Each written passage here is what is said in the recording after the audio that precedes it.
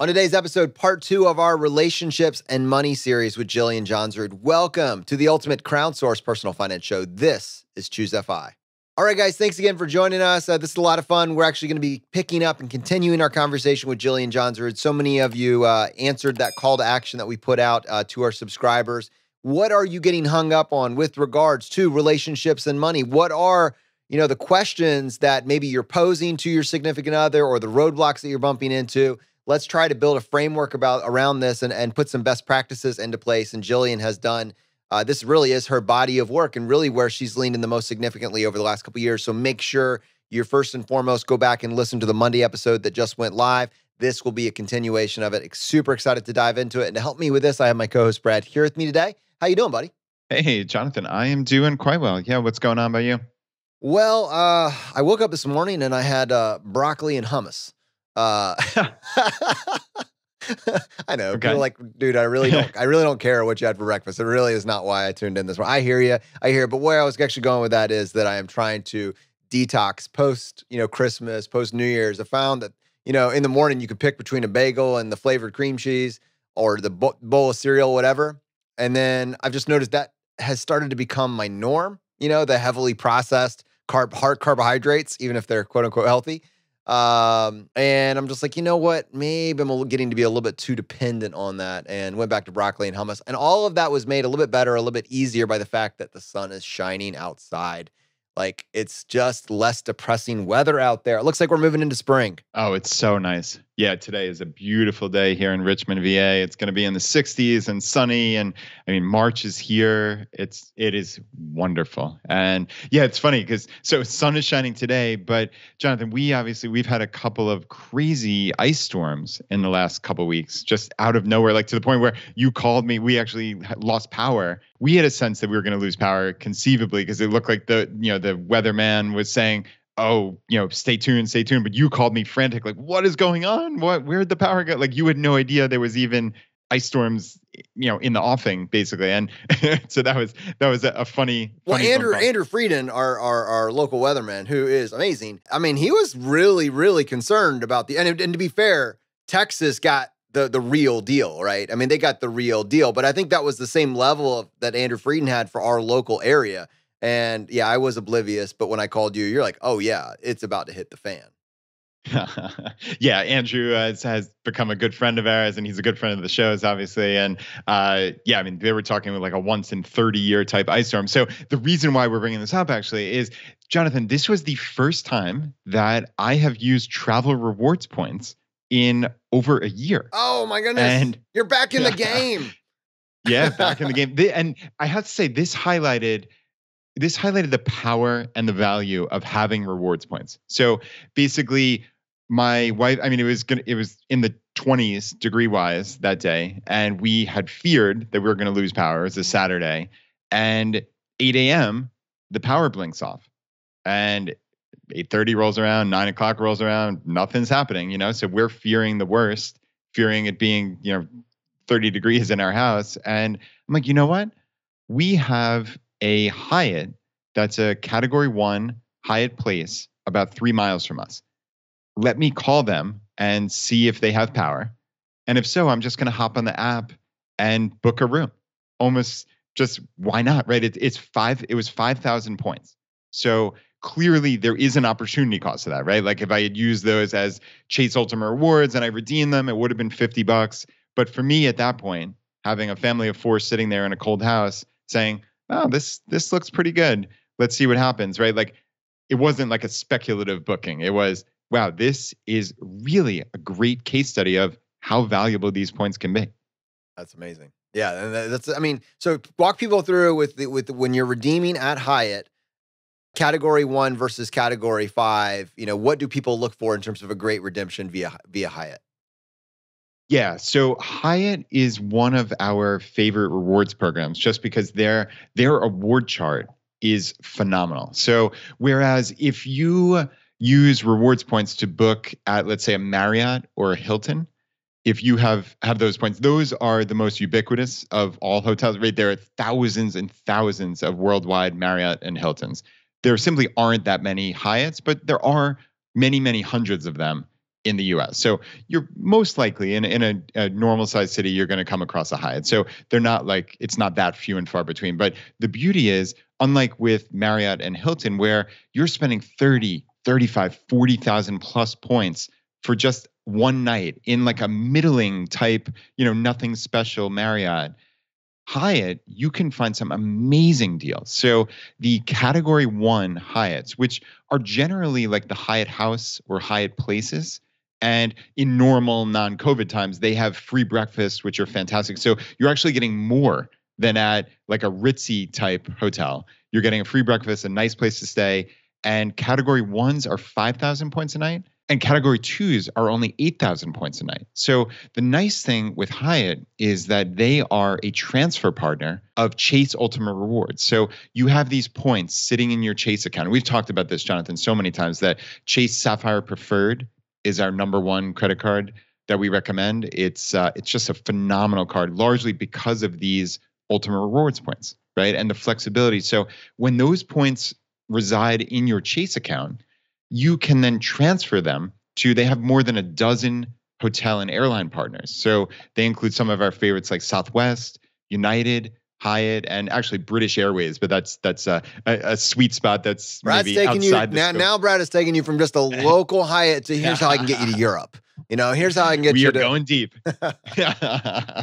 We're going deep here, but anyway, that's what's so beautiful about those points is you can send them at a moment's notice to those programs. So they have all the flexibility sitting in Chase, right? And then when you need them, so in this case, I have, X number of hundreds of thousands of points sitting in my Chase account.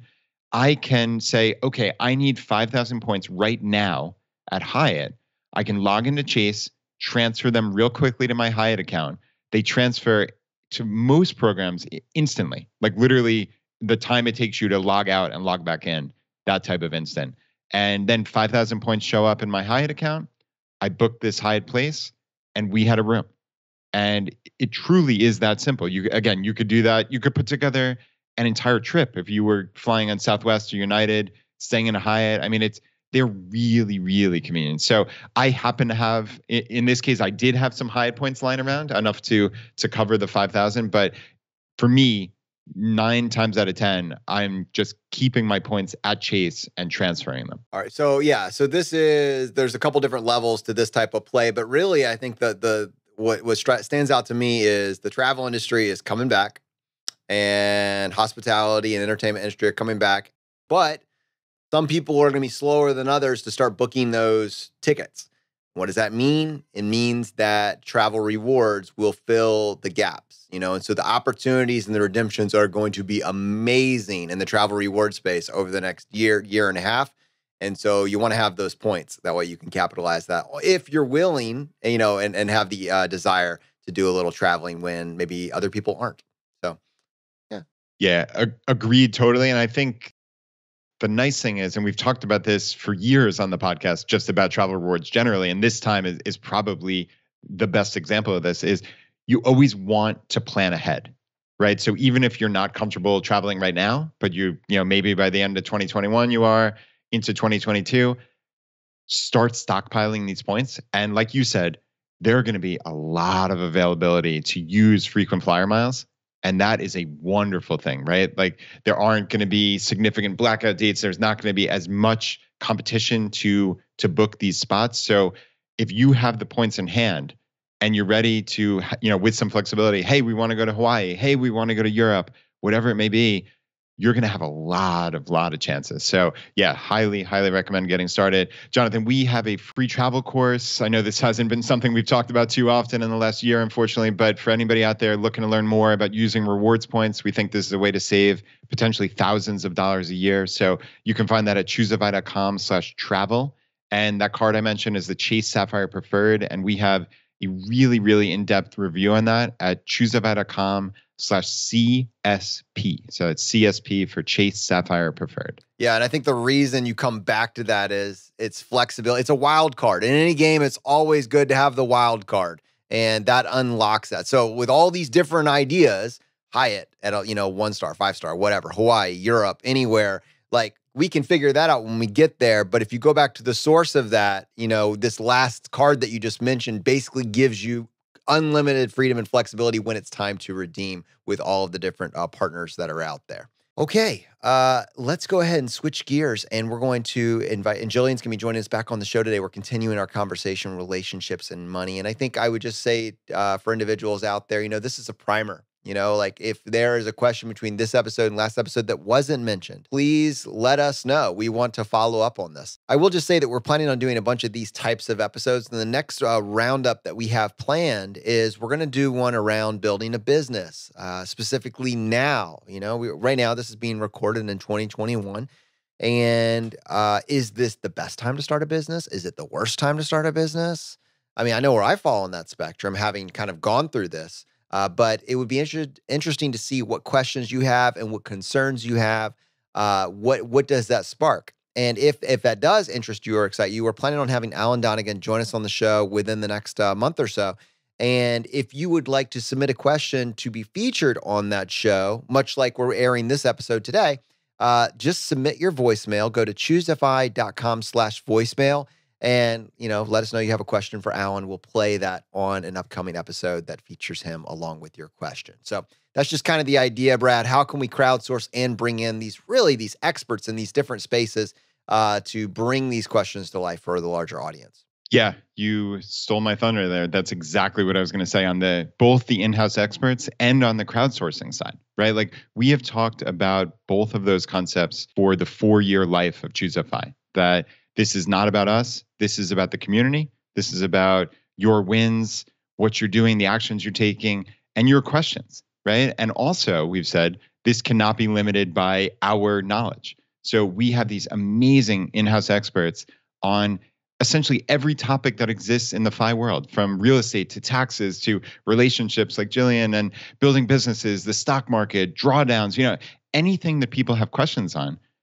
We have friends of the show who can come in here and talk at a world-class level. So I think we're going to really try to do this. Jonathan, I mean, I would say once a month at least, right? We can take people's voicemails on a very specific topic. And like you said, we're going to do building businesses with Alan Donegan this upcoming month. So just go to ChooseFI.com/voicemail and leave your voicemail for us and for Alan. And we're going to do an entire show or potentially shows on that specific topic. And then we'll move on. We'll make an announcement on the show. And again, we want this to be about you and your questions. And Jonathan, we've actually had a pretty cool, successful thing. We've long wanted to do a radio show taking live questions. And that's kind of coming to fruition to a large degree, let's say. We've been piloting it secretly, not so secretly, on stereo.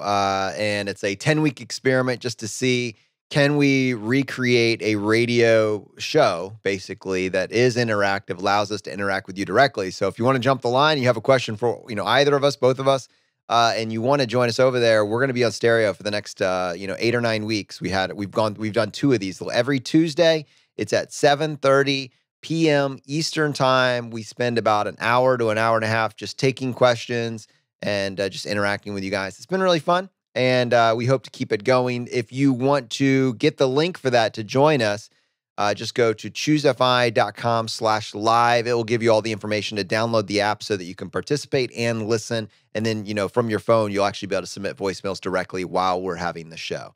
And we have had, there's been some technological hurdles trying to take a podcast and push it onto a phone live, but we keep getting better. And we are now excited that you guys can join us over there and bring your enthusiasm, your energy, and your questions along with you. So I think all of these kind of experiments running in parallel, or us just figuring out, we have this banner, crowdsourcing personal finance. Let's live that out. And that means we need your help. And you're taking us up on that challenge. Okay, with that, let's go ahead and switch gears. We're going to bring Jillian onto the podcast. All right, everyone. So we're picking up our conversation on relationships and money with Jillian Johnsrud. Jillian, welcome back to the show today. Thank you so much. Yeah, this is going to be a lot of fun. Now, when we kicked off the prior episode, relationships and money, and Brad can give us an episode number in just a minute here. But when we kicked off that prior episode, we were really able to look at it on how do you start diving into your past money story and realizing kind of what it is that motivates you and creates fear as it pertains to money and relationships. We were also able to take a look at two individuals that are kind of at different stages and individuals that have different goals and how to merge those together. Highly recommend that people go listen to that episode. And Brad, do you by any chance know that episode number top of mind right now if people want to start with that? Yeah, Jonathan, that's actually episode 300 that released on March 1st of this month. So yeah, episode 300 with Jillian. All right, perfect. And you can go to your podcast player, just go to ChooseFI.com/300. Now today we have a couple more of these questions that our listeners have actually submitted. And Jillian's we're going to be using them as opportunities to really explore, I think, common themes that all of us inside the community have struggled with. And this one is a little bit about, can you be financially independent if you're still dependent? And we got a great question, which we're teeing up right now from Asia about this very topic. Hi, Jonathan, Brad, and Jillian. My name's Asia, and I'm calling in to get a perspective on a situation. So I'm currently engaged to my lovely partner of 3 years, and we'll be getting married later this year. We do have a slight age difference. So I'm 27, she's 23, and I work full time while she's completing her graduate degree. So she also does have a part-time position, which does help us in bringing income into our household as well. We both had like really different money stories growing up. So I supported myself through college, and she was luckily able to get support from her lovely, awesome parents. And right now, we've been combining finances as we start to transition our lives from two separate entities to really becoming one when we get married later this year. So my partner currently has some things that are being taken care of by her parents still financially. So those things are her car insurance, the property taxes for the car. It is a fully paid off car that they've already taken care of. And then also her health insurance, and up until recently, her phone bill, which we just switched over to my plan this past month. So my partner is really ready to gain some more financial separation from her parents in order to really increase her own independence and start our lives together as a separate entity from them. And I really want to support her and make sure that she has that autonomy as an adult. But I still can't help this little voice in the back of my head that says, like, if her parents are really willing to take care of those few things until she finishes grad school in May of 2022, then to really just let them, especially the health insurance part, since her parents pay the same rate for all of the kids, the same premium for all of them on the health insurance. So taking her off and like getting her own insurance or adding her onto my insurance, which would be an extra fee, an extra premium, wouldn't really change their premium at all. So we know you may not be able to give us like a this way or a that way of how to solve this or how to walk through this, but we'd love to maybe hear some pros and cons of this scenario and how you think about moving forward. Thanks, y'all. Appreciate it. Awesome.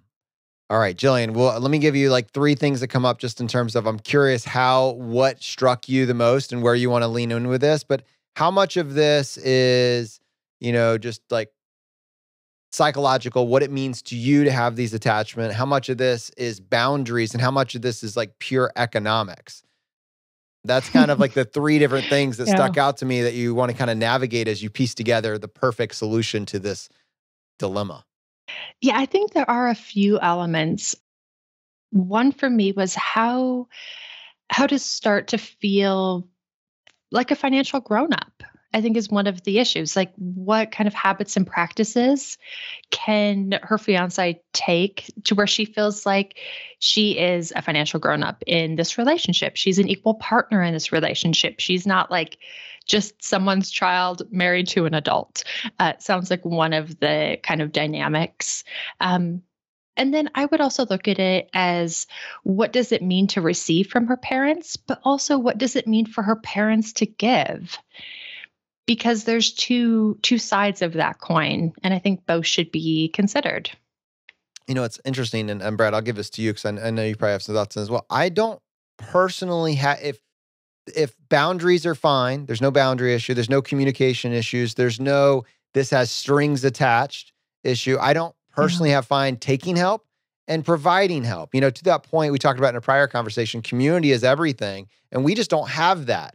We don't have that multi-generational wealth building. We have this scarcity mentality. I don't personally have a problem accepting help or giving help one way or the other, but all of that is through the lens of, are boundaries in place?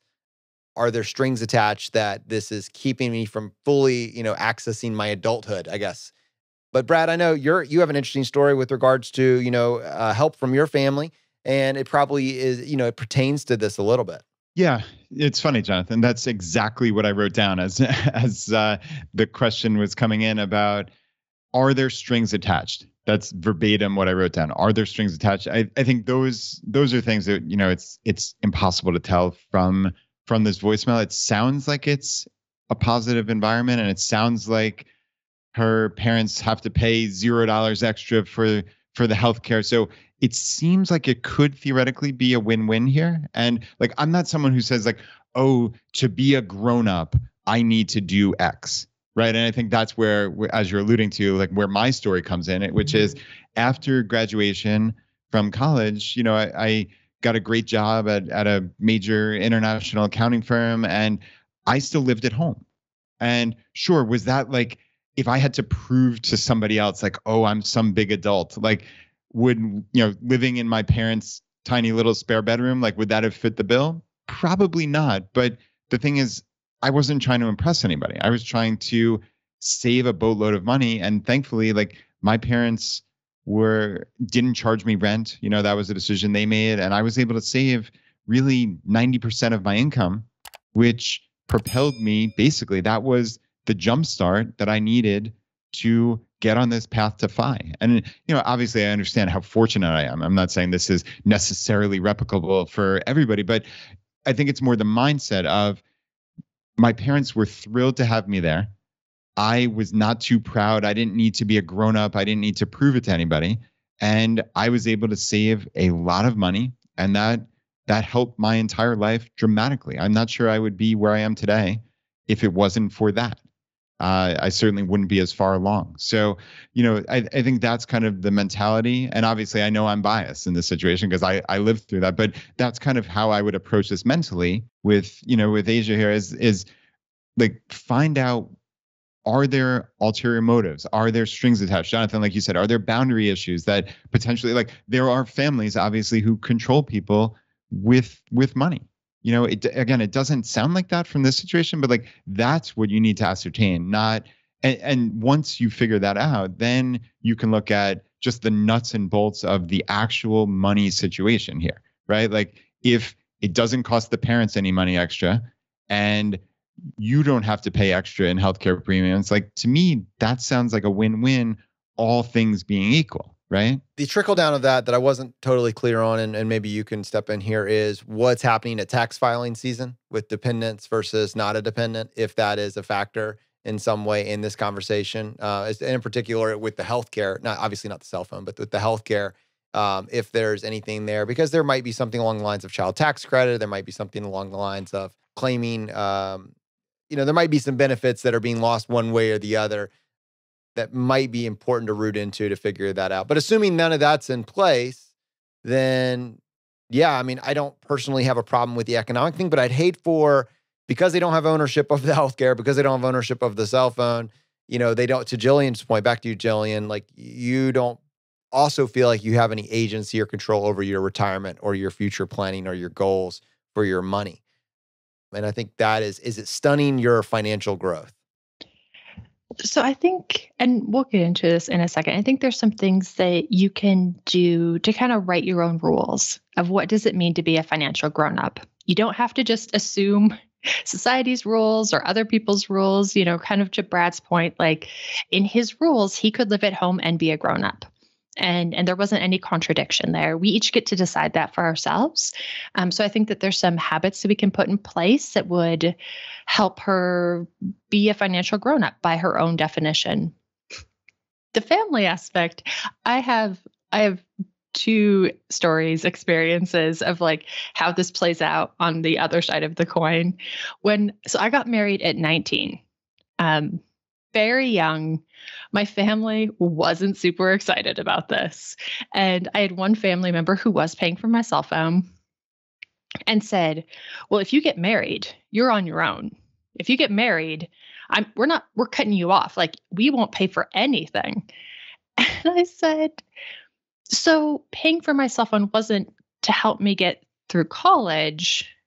Paying for my cell phone was to prevent me from getting married. Like, this doesn't make sense. Like, what was your intention of paying for my cell phone? Because I'm still going to be going to college. But I was like, fine, whatever. If that's your deal, cool. And I think for parents on the parent side, a lot of parents want to help their kids go through school. They want their kids to finish school. It's not conditional on, we want our kids to be single. Like, if you found someone and you're happy and you want to get married, yes, as long as you finish school. So letting your parents help in that regard it's kind of nice. The other situation when I got married is another family member offered me $10,000 if I would wait a year. And it kind of felt like a bribe. Feels a little bit like a bribe right now. It's aged like a bribe. It has. And I said, well, that's really sweet, but like, my choice isn't for sale. Like, my life isn't for sale. If you want to give me $10,000 next year for us to like have a honeymoon or to do something else, like, that's amazing. And I would appreciate that. But like, the choice of what day I get married is mine. And it's like not up for auction to the highest bidder. So I'm sorry. No, thank you. And so kind of those boundaries of like, is this gift, like Brett said, is it with strings? Are there other issues? Are there other conditions? But if your family just wants to help you get through school, I think that's a sweet thing. And sometimes giving your parents those wins is a nice thing to do. The other side is how to be a financial grown-up. And kind of like we talked about in the other, in our last episode, I think there's some things that you could do, some little milestones, whether it's, in my course, I have kind of 21 lessons, and it's things like tracking your expenses, figuring out what your gap number is each month, coming up with like a debt repayment plan, coming up with your allocation plan for your gap. If you're doing all of these other things, I think you'll very quickly start to feel like a financial grown-up. And if you're sitting down and having that 1 hour meeting every month, you'll feel like a financial grown-up, because the reality is, despite the fact that your parents are paying for your healthcare, you will be more of a financial grown-up than like 80% of the US population. Yeah. If you can have a grasp of what's going on in your financial life, you understand what your money story and you understand what your goals are and what your current trajectory is and how these variables, when they inevitably do stop at some point, the cell phone goes away, the health insurance goes away, other bills increase. You understand how that affects your financial plan. You are absolutely a financial grown-up. And Brad, the one thing that you said in there that I want to come back to is, if we can start this process of realizing what it means to be a financial grown-up sooner, that does manifest in our interactions with other individuals, with our parents. I mean, that's pretty clear when someone's got a good head on their shoulders and that they have a plan for their money, that they're acting with intention. So many people are just drifting, and we figure out at 30, this stuff matters, and now we'll try to do better with it. If you're in your early 20s, late 20s, and you start to put this together, it becomes very clear to those around you that you are a financial grown-up. And in light of that, the thing that I want to push back on is that, what if someone makes the choice, their strategic choice, in lieu of, all the boundary stuff, being taken care of that Jillian was talking. Jillian, her money story and her parents' money story, there's a lot of boundary issues there. Like, it comes through, right? Your money story comes through with a lot of boundary issues. I mean, that carries with you into other things. But if those are not there, and we need to be very intellectually honest about whether or not that applies to our situation, if we have that open relationship with our parents where we can do that, I think the idea of Brad's situation, your parents are good with it. They want to help you out in some way. One of the things they have is an extra bedroom. You see a mercenary way in order to use that for a couple years to massively pile up some cash to achieve your goals. Listen, these ChooseFI numbers that you hear us throw around, they're real. if you can save up $100,000 in your 20s, where everybody else, me, Jonathan graduating at 28 with this great six-figure income and $168,000 of student loan debt, you have no debt, you have $100,000 net worth as you go into 25 to 30, you've broken the game. You could literally just be on a paycheck to paycheck basis for the rest of the time to your 50s or 60s. You're going to be a millionaire either way. So just realizing the implications of what does it mean to be a financial grown-up and taking advantage of these opportunities, but doing so in a very respectful manner. We do not want to take advantage of our relatives, but if our goals are aligned, they want to see us succeed, and we have the opportunity to do this, I have no problem with it. And Brad, I think that in some ways it's great that your story is highlighted because people don't hear enough examples about that. We always hear about how it goes wrong. You can't get the kid out. Yeah. And I think this is kind of part of a larger second generation FI conversation, right? And while it is relationships and money, right? It's not exactly the type of relationship we're talking about here generally, but in the broader relationships, I think there are different ways to conceptualize that second generation FI, right? Like how I look at it is, if I can help my kids, at some point in the not too distant future, my kids are going to be graduated from college and getting that first job.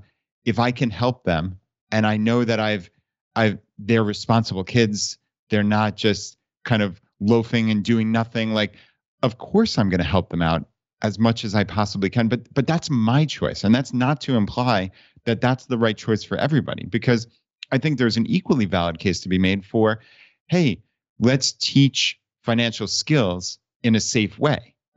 You hear people in the FI community saying, I'm going to charge my kids rent. I'm going to, have them pay on a certain date of the month, to kind of make it akin to real life. So I fully respect that. I think for me, and where I come down on this is that I hope to impart this type of education to my kids throughout their entire childhood.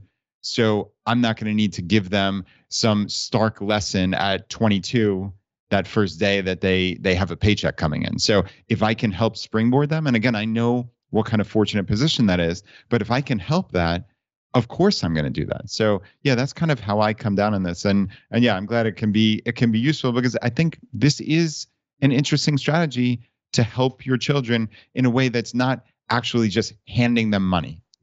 It's not all that far off, obviously, right? Because you're not charging expenses. So I understand how tenuous of an argument that is, but it is an interesting concept. I interviewed Bobby and Coral Hoyt on my podcast, and while they were trying to pay off their student loan debt after they got married, they moved in with her parents, I think for a year or two. While they paid all of that off and started saving. And he said it was an amazing experience.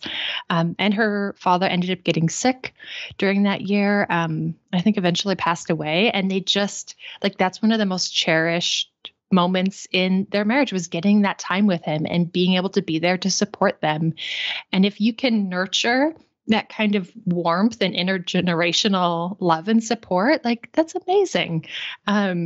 It's definitely my family trajectory going forward is what I'm hoping to create.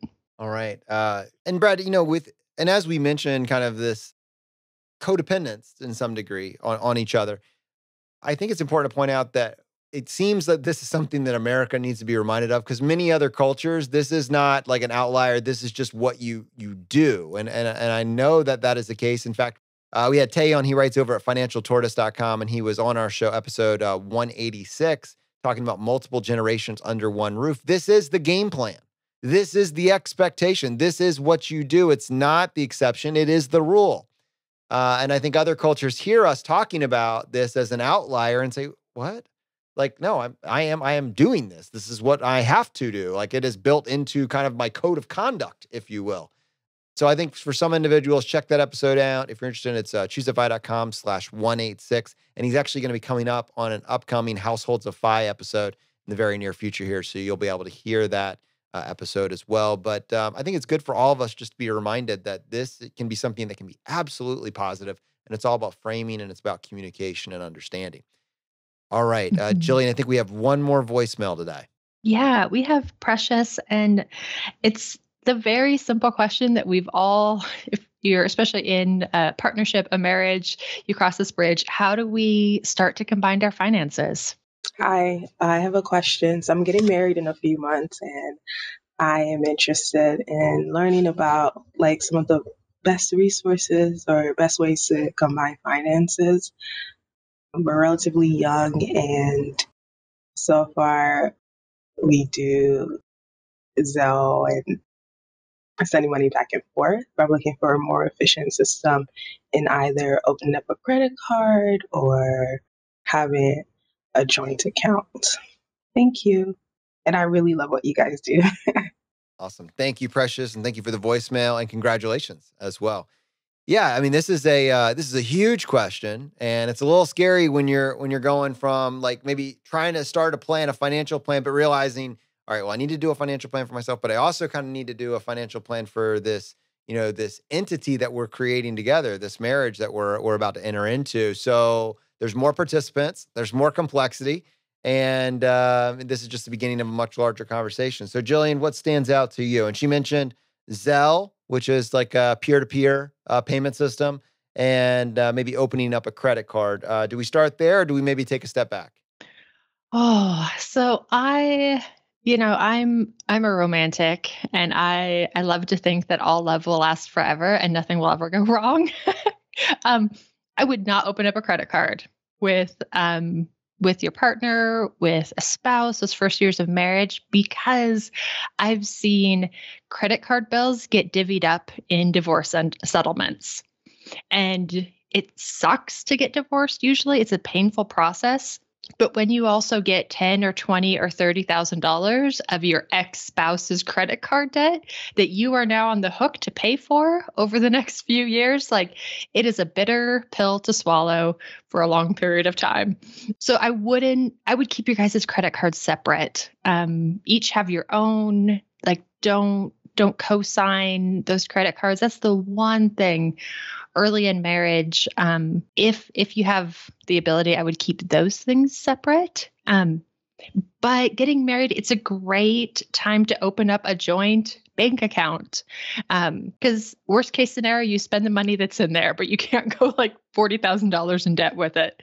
So, and it can make that kind of passing money back and forth, which is maybe a more impromptu, less organized method. You guys can really sit down and figure out joint bills, joint shared expenses, how much people contribute, if you want to kind of take a baby step towards joining your finances. Yeah, Jillian, this is interesting. So, right, if we hear Precious's voicemail and we kind of presuppose that the ultimate goal is completely combine finances. And I know that's a logical leap here, but let's just assume that's the ultimate goal. So I guess your thought is like almost like a baby steps, right? Like let's take small actions that will get us on the same page, will open those lines of communication, right? I think that goes back to our first episode 300, where we spent a significant time just talking about communication. That's the fundamental bedrock of all of this when it comes to money is let's just try to talk. Let's try to get on the same page. Let's try to see what are we coming into this relationship with, mentality wise, right? And then we can move forward. So I guess you're saying the very first thing that you most likely would advise people to do is to open up a combined checking account, right? Just confirm that for me. And then like, what would be maybe like, in theory, like a next step or two that someone could take? I think, combining all of your finances, I think she mentioned that they're young and for couples that marry young, when you don't have a lot of assets, like doing 100% combined finances makes a lot of sense because your financial life is very simple. You guys are going to grow it together over time and it's much easier honestly, if I ever had to, well, I don't have to remarry, but if for whatever reason I did remarry, I'm not sure I would do combined finances. Like, I have 5 kids, we own 4 pieces of real estate. Like, my financial life is just very complicated. And it would be hard to merge with another person's financial life. So that's like the great thing when you're young and you're broke and you don't have kids, like combined finances is often a great solution. But I would just take that first step and start to that 1 hour money meeting a month is going to be so important at the beginning of a relationship to get on the same page, to talk through these things. Other than your checking accounts, savings account, emergency fund, those can all be really great combined finances. Our retirement accounts are naturally separate. And I think credit card debt, especially, I don't know, maybe the first 10 years of marriage should be separate because I don't know why this always works out, but it always feels like the person who gets the debt in the divorce is always the spouse's debt for something that they were really angry that they bought in the first place. Like, I hate that he collected comic books, and now I have $20,000 of comic book debt that I'm on the hook to pay. In a divorce, Jillian, you're getting a car with the most amazing tent ever. I just want you to know that's. Oh man, that joke didn't land because that was in the last episode. You got to go listen to 300. Got to go listen to episode 300 to get that. We chuckle, Jonathan. We chuckle. Courtesy laugh from the sideline. But especially, any debt that you would like, that it's kind of your debt. I think it's okay to keep that separate, like your car debt. You don't necessarily need, if you each have your own cars, it's okay to just have your name on that debt for simplicity's sake versus, a house. I think it's usually a better idea to keep both of your names on that debt because that's an asset that you're growing together. And I've seen that go very poorly in a divorce where one person, all of the real estate was in, the spouse's name because it was just more convenient at the time, or it was easier, or credit scores. And then when you go to divide that stuff up, it's more complicated, and it just adds to that painful untethering process. Yeah, and I just want to put a little note in here. Obviously, this is not legal advice, right? Like every state, there are different state laws and such when it comes to divorce. So, clearly this is going to be a situation by situation thing. You're just talking in general and anecdotal from your experience, right? I just want to clearly make that obvious to everybody. But, the point definitely holds that's an interesting way to like mentally approach this. Like you said, like, hey, we're buying this house together because that's something we're growing together.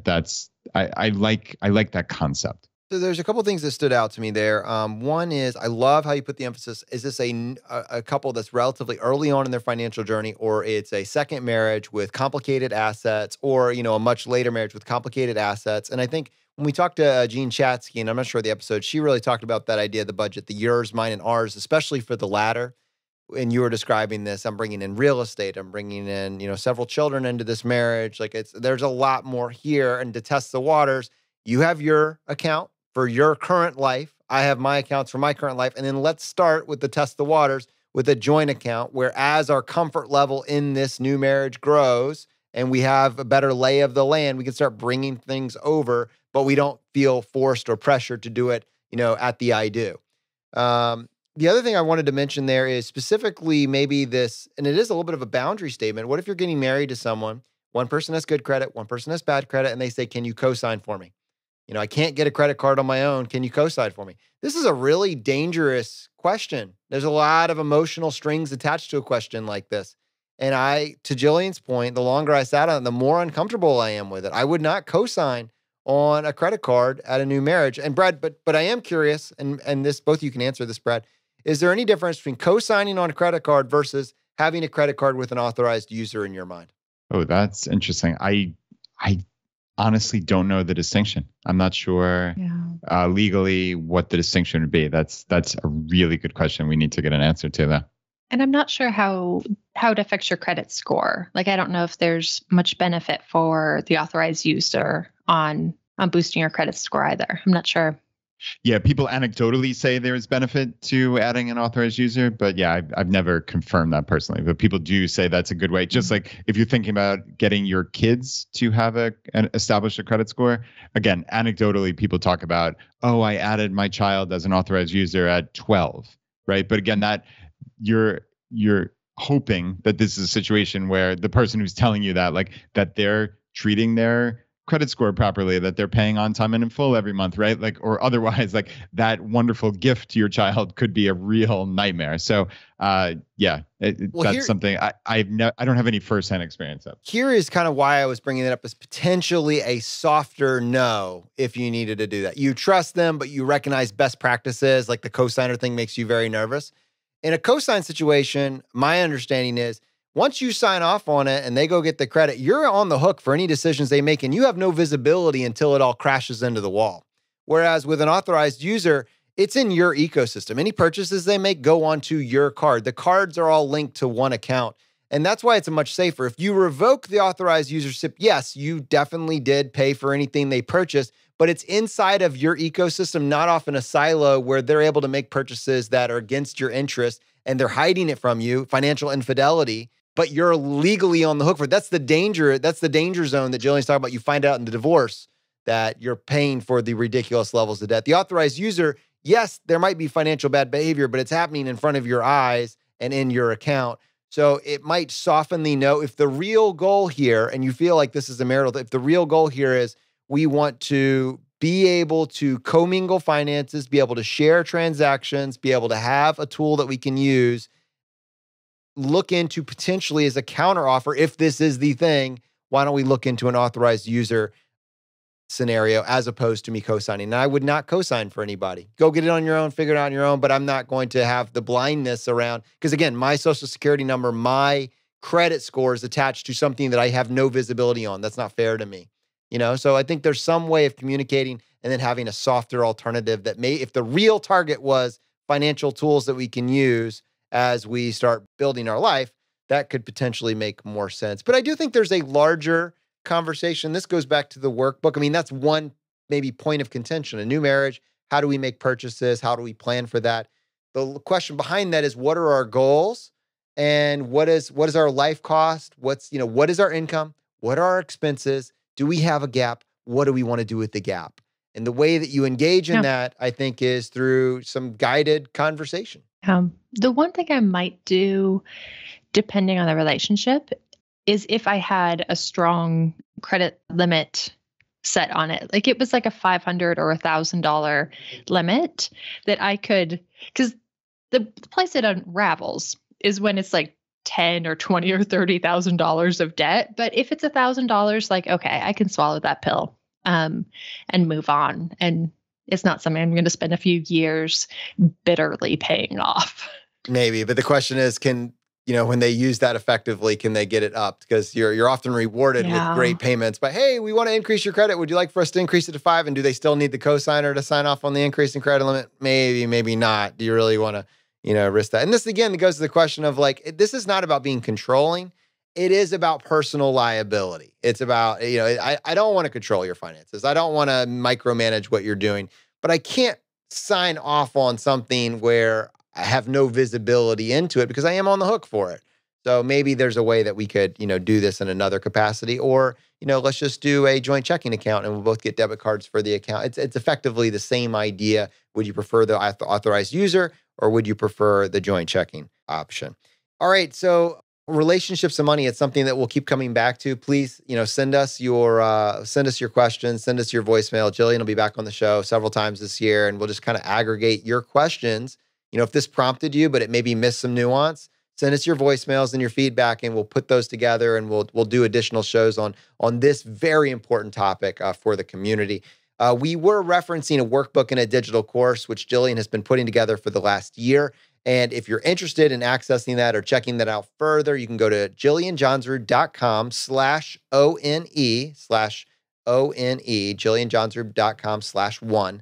And she's put all the resources there for you. Just go to JillianJohnsrud.com/1. That's ONE. All right. Well, Jillian, thank you so much for coming on the show today. Thank you guys so much for having me. And anyone listening to this, again, if you actually do have a question around relationships and money and you would like to have it featured on the show, I said leave us a voicemail. To do that, just go to ChooseFI.com/voicemail. Feature your question on an upcoming episode. All right, guys. Again, a huge thanks to Jillian. And I think you see how important these conversations are and really how tricky they are. But there is some strategies, some best practices here when you're navigating this. And I appreciate Jillian helping us with that framework. Brad, excited, as we start to bring this episode to a close, I just wanted to point out, I noticed this bobblehead behind you, and one of them looks kind of like you, and one of them looks a little bit like me, and I don't know, man, is that a sign that we've made it? Tell me more about that. Oh. Yeah, this was one of those funny kind of things. So this past weekend, I get a package in UPS, and I open it up, and it's from allstarmoney.com and the Motley Fool, and it was a bobblehead of me and you, which is absolutely hilarious. Evidently, they put us, I have to say, I'm really just incredibly honored. They put us in kind of like a hall of fame that they called the originals. So it's allstarmoney.com/originals. And what's cool is this is Jay Money. So Jay Money, who we know and love from the website Budgets Are Sexy originally. And he had a website called Rockstar Finance a number of years ago that he basically highlighted like the 3 best articles from the personal finance world. And he's actually now recreating this with our friends at the Motley Fool, which is awesome. So now it's even more FIRE related. So it looks like Jay Money is moving even more into the FI world. So it's just a neat thing. You can sign up for a once a day email from him. And it's just kind of he went through and curated the best articles of that day. So really, really neat. We love the Motley Fool. We love Jay Money. So yeah, it was pretty hilarious to get a bobblehead of well, let's get that bobblehead a little bit closer. Can you grab it off your shelf and bring it up here? It won't mean anything to someone listening to the show, but now just poke the head. Just tap it. Tap it on the side. Look at that. Look. Man, it looks just like us. It's eerie. Okay. No, huge terrible for podcast audio, but you can see it on our YouTube channel. Yeah, let's just add to that. I miss Rockstar Finance. When he ended up leaving that project, I think it ended up being sold off, and then it just wasn't like it didn't. It's not there anymore. And it was a really cool thing what they were doing for the community. So to see Motley Fool, see what that was and why it was valuable for the community to have that curation out there, and then to help Jay Money bring it back to life, really is it's going to be pretty cool to see, and I'm glad they're tackling this project together. So yeah, check it out. We'll have a link in the show notes for this episode. But if you want to check it out, just go to allstarmoney.com, and I'm sure they have some pretty epic things planned for it. All right, my friends, the fire is spreading. We'll see you next time as we continue to go down the road less traveled.